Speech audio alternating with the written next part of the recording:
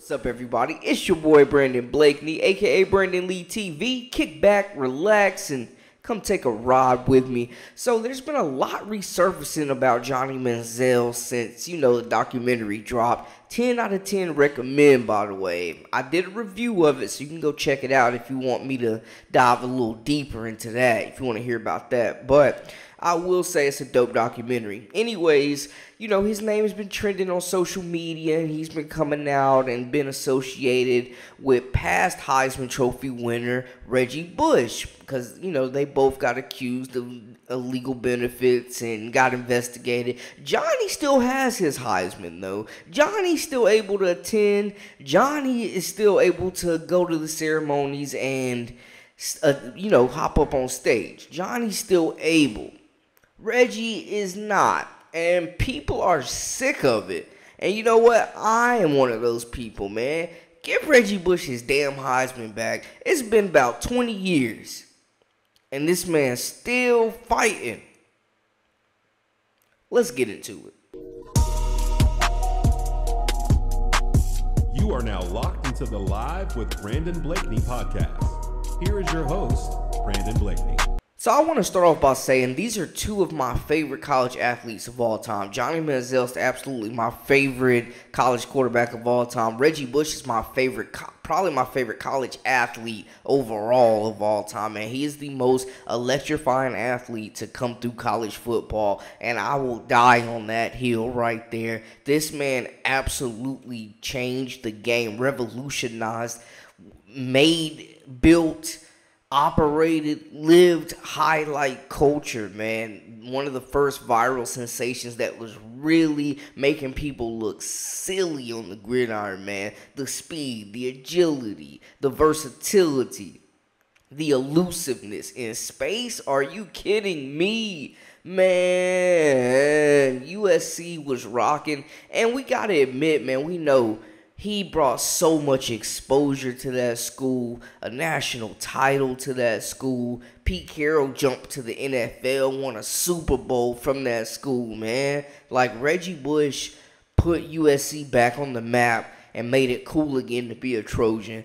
And he even got shunned from the school for a little bit. Like, Reggie was going through a lot of slander, man. And he even spoke about it in the interview where he talked about how, his family got help from a family friend with a housing situation. They bought a house or rented a house, or at least, got a house from a family friend. And, basically the friend might have allegedly, called something in and said, hey, or somebody that knew about the situation, got Reggie in trouble, long story short. And, Manziel went through the whole thing, and he said this on Twitter, which kind of got sparked from a fan asking why the hell Reggie ain't getting reinstated and getting his Heisman back while Johnny's got his, and admitting to all this BS on tape. Quote, "There is nothing I want to see more than for Reggie to get his Heisman back. I think what the NCAA did in that situation is complete bullshit. He is one of the best college football players in history and deserves to be on that stage with us every year. The only difference between my story and Reggie's is that my illegal activities did not start until after my Heisman season." Johnny was taking thousands and hundreds of thousands of dollars. There's no record. Reggie Bullsh has been cleared, exonerated, and he still don't have his Heisman back. And there's no proof that he ever took any type of money or anything like that.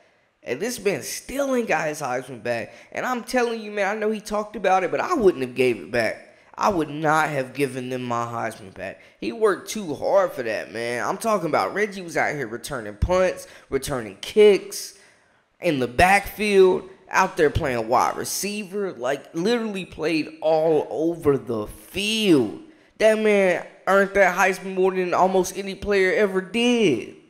That man worked for that Heisman, and he was absolutely the best player in college football. He could have fooled around and won 2 of them. Word to Matt Leinart. But I digress. I'm just saying, man, it just seems like it's the right thing to do. And people on the post, you can tell, looking at the tweets, man, people are all in agreement. Like, bro, Reggie Bullsh deserves an apology at this point. His Heisman, and to be reinstated. There's no way he should be out here missing Heisman Trophy ceremonies. And Manziel's just out here living his best life, still able to go, still able to be in the commercials, you know what I'm saying? Still being able to be associated, still welcomed by the community. It's not right, man. It's not right. It's a double standard that we're looking at right now. We can't stand for it, man. Free Reggie. Free Reggie. Get Reggie Bullsh his Heisman back. And that's it. Let me know how y'all feel about everything in the comments, man. Let me know, who's right, who's wrong? What does the NCAA do? What can they do to get this right? Y'all holler at me and let me know how y'all feel about the situation. And make sure to hit that subscribe button for all the latest and the greatest. I am Brandon Blakeney, a.k.a. Brandon Lee TV. This is Live with Brandon Blakeney. Until next time, hey, we out.